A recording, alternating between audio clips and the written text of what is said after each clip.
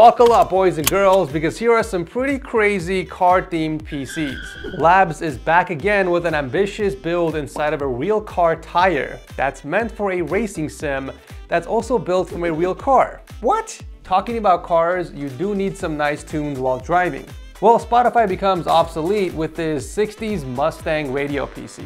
It was made for a competition and shown at Computex 2018. Fun fact, the radio actually worked, with all dials being functional. Finishing strong with the heart of a car, we have some pretty stunning car engine PCs. There are multiple examples, but the Ryzen engine by JMDF again with actual moving parts, and the TT Turbocharger 900.